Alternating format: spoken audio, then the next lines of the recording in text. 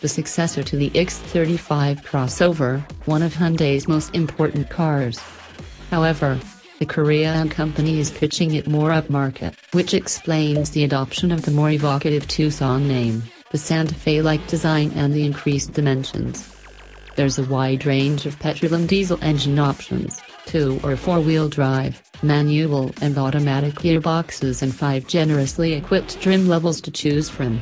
It looks more like an SUV than a crossover too, which should appeal to the target customer base. It's not the sort of car to take for a blast in the countryside for the sake of it, but if you're in a hurry, the Tucson is up to the challenge, with great body control under braking and little unwanted lean in the corners. It's also commendably comfortable, even on larger alloy wheels. Refinement is the name of the game here, and the Tucson really is a smooth and quiet operator, isolating those inside from everything else outside at least as well any rival in the segment.